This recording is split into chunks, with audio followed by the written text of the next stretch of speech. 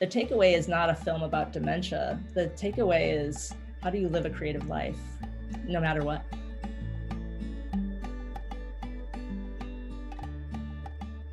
My name is Michelle Memran, and I am a documentary filmmaker who works creatively with people who have dementia. I spent a decade working with the playwright María Irene Fornés, who is a visionary Cuban-American playwright, teacher, and director who was losing her memories, but not her creativity, to dementia. And her moment-to-moment approach to creating and living, by the time I met her when she had dementia, made me see the world in a completely different way. The moment is a bit confusing, but on the other hand, I feel I am in good loving hands, 4 hands, 2 loving hands to the right and 2 loving hands to the left. And a kind of interesting painting behind. I did not start off as a filmmaker, so I was a journalist, and I went to interview my favorite playwright, and she agreed to meet me, and I showed up on the corner of 6th and Waverly, and she wasn't there. And so I called her from the payphone, and I was like, Irene, I'm here. And she was like, who are you? And I said, I'm Michelle, I'm interviewing you. And she said, okay, I'll be right out. And so we sat down and we had a 6-hour lunch. So that was it. That was like a magic moment where we connected. And then whenever I was in the West Village, I'd call her up.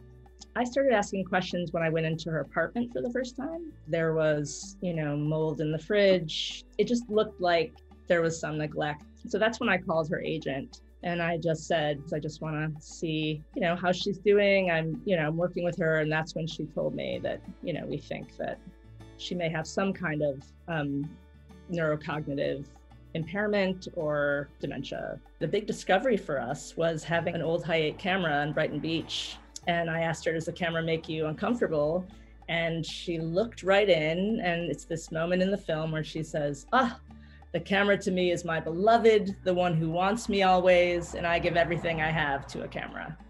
And that was the moment, and so that's when I was like, maybe this is the thing, because she's writing into the camera, but she's not, sitting down and writing herself. It requires another person to be receiving.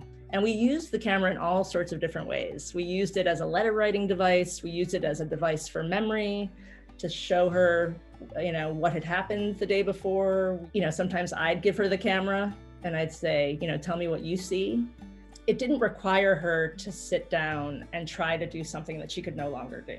I met her where she was at. Talking was easy for her. So just like, let's have a camera there and see what happens. I prefer not to hide anything. I feel the moment I want to hide something, I say, watch out. If you expose anything about you, the good, the medium, and the bad, you are a freer person, a healthier person. As her short-term memory was going, her long-term memory was becoming really vivid. So her memories of, growing up in Cuba, she talked all the time about growing up in Cuba. She talked about the early days of Off-Broadway in New York. And so part of this filmmaking process and this collaboration was taking her to those places and then replaying that for her also. Like I would take her to places for retrieval cues. Like, we're going to this, Judson Theater where she had her first play done, and she'd be like, oh my God, Judson. And that would strike up a whole conversation. We'd go somewhere in Cuba and the Malecón, and she'd go on the Malecón, she'd be like, oh my God. And all these stories would come out. The goal was to take the camera to wherever Irene's memory was living at the time. So when I first met Irene, she was living alone, and I'd say she was probably early to mid-stage.